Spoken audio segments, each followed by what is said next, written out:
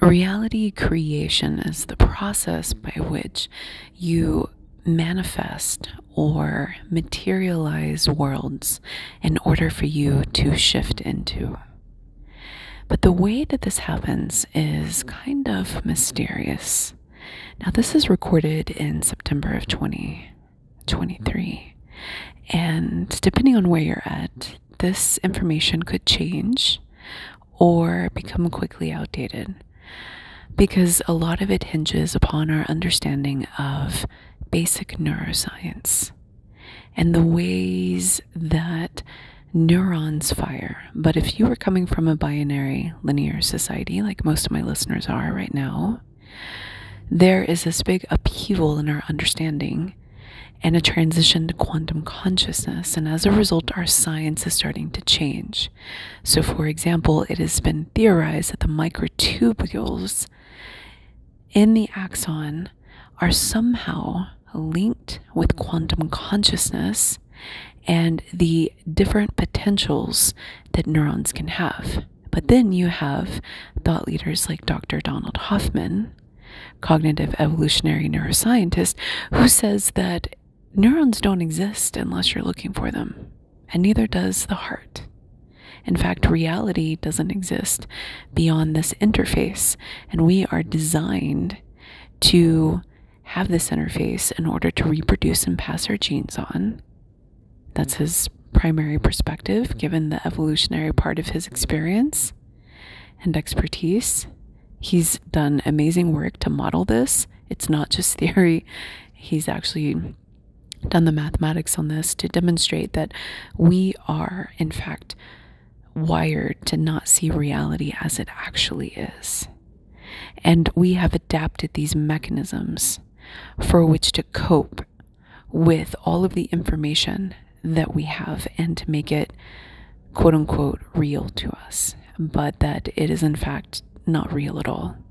It is an abstraction. And he believes that very strongly that perhaps we are indeed in a simulation, and at the very least theorizes that neurons may not even actually exist, that they are abstractions for which our interface has designed to partake in this interaction with this conceptual framework that we have evolved into as a species. And so the idea of consciousness being reduced down to these neurons, he takes quite a stance against.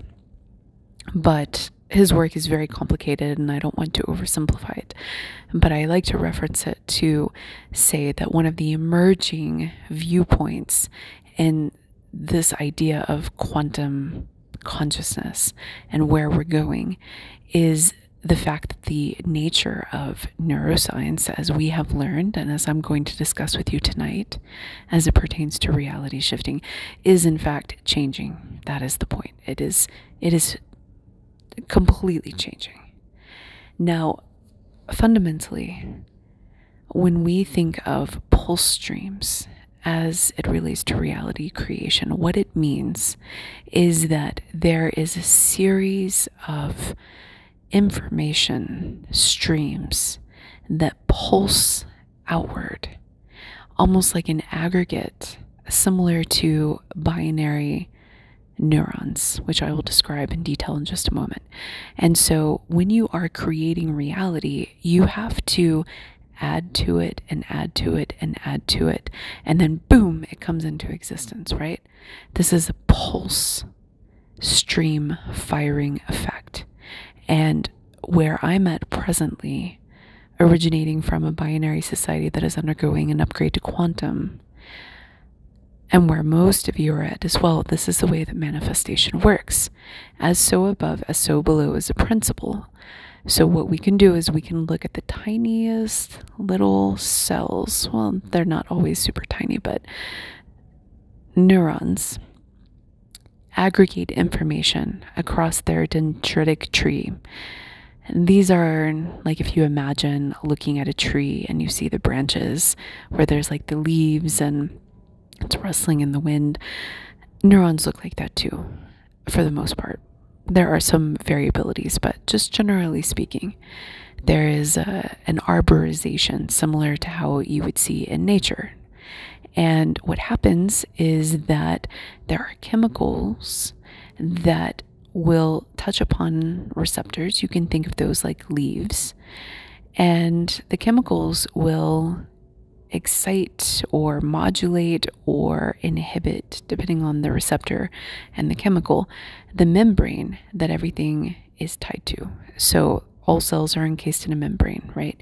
And the voltage of that membrane is very, very precise, super precise.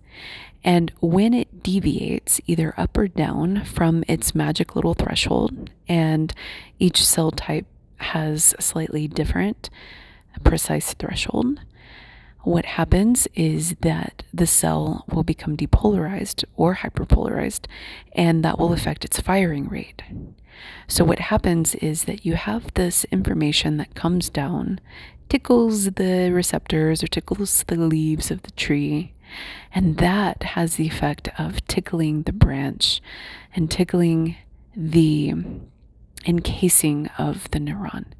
And that information passes across the soma, right, the cell body, and gets to this little junction point called the axon hillock. The axon hillock is kind of like a little mini computer inside each neuron, and its primary function, as we've learned in basic neuroscience from binary societies, and I believe that it's actually more complex than what I'm about to share with you, but we are taught that it sums the total inputs and is sort of the regulator for whether or not the cell will fire. And so what happens is that all of that tickling, all of the chemicals coming down creates this voltage change, which then gets fed into this little computer, the axon hillock, that then is like go or no go. See how we're still stuck in binary, right? Go or no go. And this is why things can change. And similarly, to talk about neurons being excitatory or inhibitory, this is also a binary structure, which is why it will be outdated. And in fact, it's much more complex. When I was doing my PhD, the models that we were using, the binary models for the motor pathways, were, we all knew as as scientists who are working in that field, that they were oversimplified. And they had been that way for decades. And I was at the cusp of when we were starting to understand that it didn't work the way that we thought that it worked.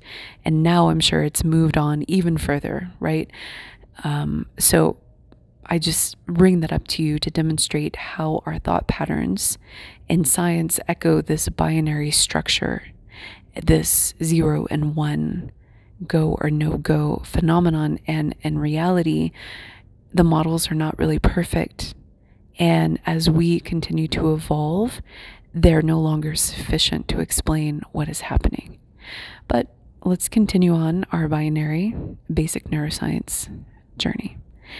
So we get this information at the axon hillock, which is the junction point between the cell body and the axon. And you can kind of think of it as the very top part of a trunk. You know how the trunk of a tree will start to split off and then it has all of these branches, right? The dendritic arborization goes down to that singular point of when that trunk starts. That's where the axon hillock is. And then the trunk of the tree would then be the axon, where if the computer says go, then what happens is that it's like boom, boom, boom, boom, boom, boom, boom, and it fires off a series of action potentials, or sometimes just one. It depends. But it culminates the entire signal from the branches, and then it shoots off this like bam. And as it shoots off this bam, it goes into the roots. And then the roots then release their chemicals or their peptides and a variety of things. Now, the microtubules that are theorized to partake in the probability of quantum consciousness and the neurons doing something special in the quantum way that is not fully clear to me, but I find very intriguing, are in the axon.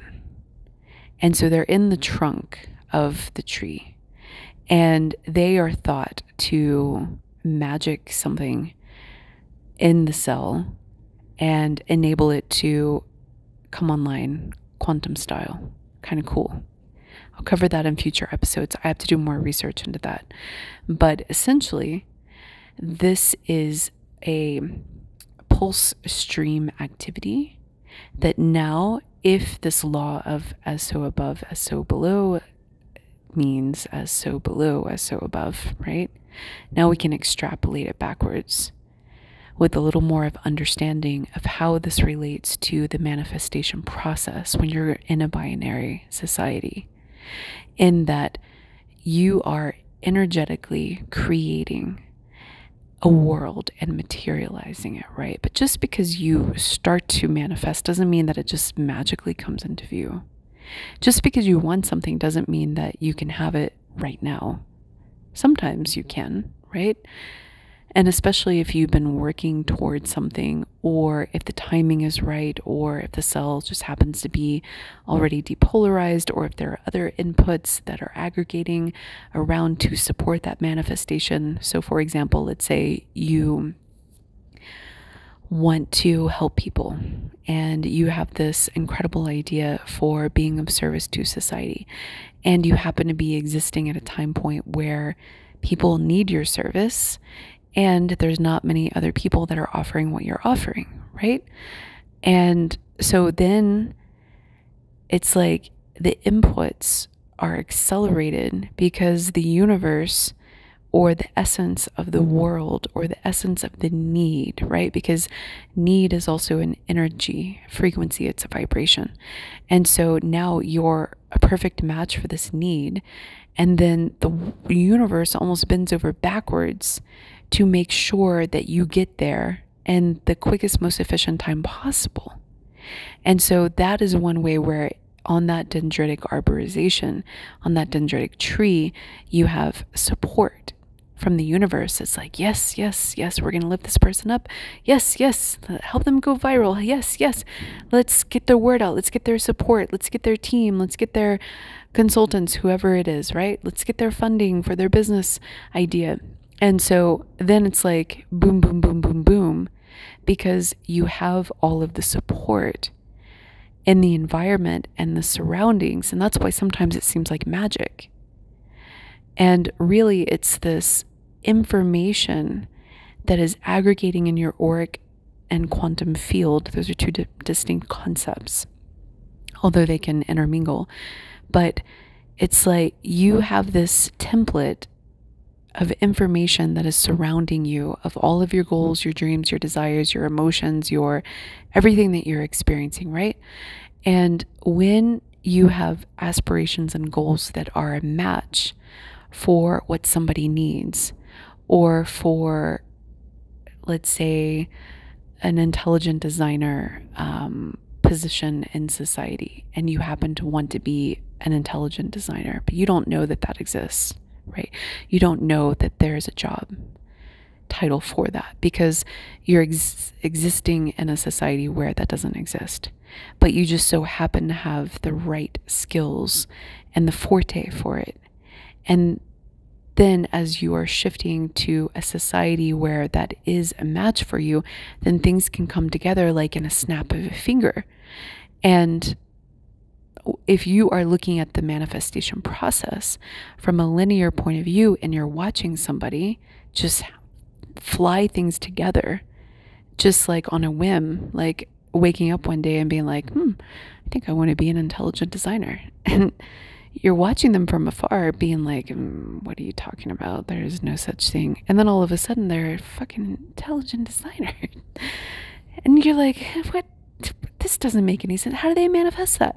And so this can create feelings of confusion, anger, and frustration if you have been banging your head up against a wall, trying to manifest, let's say, a destiny for yourself that is not in service to anybody.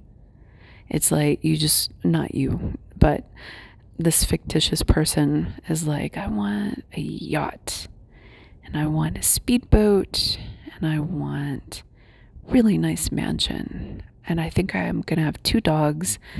I'm going to have a spouse that is on the front page of a magazine, and everybody's going to be so envious, and they're just going to love me because I make them feel good about themselves. No, because why? Right? So, can that person manifest? Yes, absolutely. Absolutely. We see it all the time. And they do so as a way to manifest themselves in, I call it the gold gilded prisons, because they do so from a position of unconsciousness as a way to work out karmic patterns. But it doesn't mean that they have preferential treatment unless it's to put them away in their gold gilded prison. And then their manifestations might come together very quickly. So it wraps them up and neutralizes them. And so we have to understand that the template of the manifestation process is really contingent upon what are your core motivations, your core intentions, and your core values. And do you have the universal support to bring that into fruition? Or is this a really great opportunity for you to be in a karmic cycle for the next 80 to 800 years before you actually learn your lesson about envy? And you can have all the riches in the world, right? But do we really want to take you along for the next chapter or leave you in a binary linear society? I think we should just leave you, personally. Sorry, a little bit of a tangent. Anyway, so the pulse stream mechanism is really about aggregating all of your intention, all of your energy, all of your aspirations and your goals, and really bringing the material world into form around you through your consistency, through your dedication, through your vibration of purpose and authenticity. And if you are in the vibration of greed or oppression or stealing from people or, like the lower shadow things, then I believe that, you should get exactly what you wish for. I really believe that. I really genuinely believe that. But maybe the pulse stream mechanism might work a little differently for you, since that would mostly be a service to self versus a service to other. But hopefully this has shed some light. The point is that it's important to be patient. It's important to have diligence, and it's important to really listen to your soul's truth and your highest calling. Because when you are aligned with those highest potentials, then you have inordinate amount of support from other forces, from other entities, from other groups, from the universe, from the vibration of matching a need in society, especially when your intentions are pure intentions and you've done the work. I just commend you, because it's not an easy process. It's really not an easy process to go through to level yourself up like that. And if you're interested in leveling yourself up like that, and you would like a catalyst, hand, friend, support, coach, guide, I am your guide to the other side. And I love upgrading people's consciousness from binary to quantum, and the way that you see the world will never be the same after we work together. I really help you with your thought patterns, with your emotions, with the quote unquote shadow work, and so much more, and helping to align you with your vibration of higher ideals. We actually work on a value system together, and we make sure that that value system is in alignment and we do a couple of different iterations of it because that's what I found that I had to do as well. And that is what gives you the ability to select for your realities, because then you select for, is this in alignment with my highest aspirations and values? Or is this playing to my lowest, older version of myself? And you get to see it mapped out. It's actually a phenomenal process. It's really straightforward. It's very basic. You can do it on your own. You can literally write a list of your top 10, top 5 core values and make sure that all of your manifestations are in alignment with that. All of the relationships that are coming into your life, the people who are trying to give you jobs, right? The opportunities that you have, you screen for them across your list of values. For example, one of my top 3 is autonomy and creation. And so I now know that if I'm offered a position or an opportunity that doesn't have high autonomy, and doesn't allow me to create, I'm not going to be happy. It's like, it's a bad match. But before that process, before that clarity, I would just blindly take something if it sounded good or looked good on paper and be like, oh yeah, oh, and this, yeah, oh, it looks, okay. And so then I was setting myself up for failures and mismatches in my manifestations and blocking out the other manifestations that were trying to come to me. So this is a type of work that we do. Like, we actually clarify where you're at and where you're going and make sure that you get on track and that you are stepping into the highest vibration of things like purpose and authenticity and self-love. So if you're interested in one-on-one coaching, you can reach out to me at sacredjourneyproductions@gmail.com. Okay, we'll talk soon.